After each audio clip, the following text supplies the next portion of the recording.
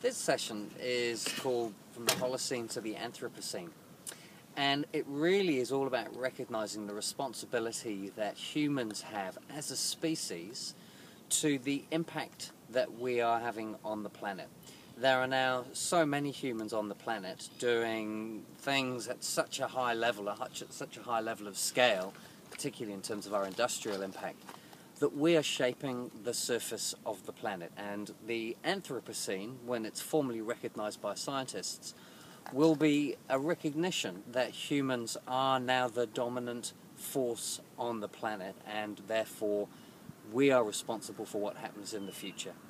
And this has really happened because of the way that we've behaved in our use of resources. And if you just look behind me and see this wrecked ship here, you can see perhaps a symbol of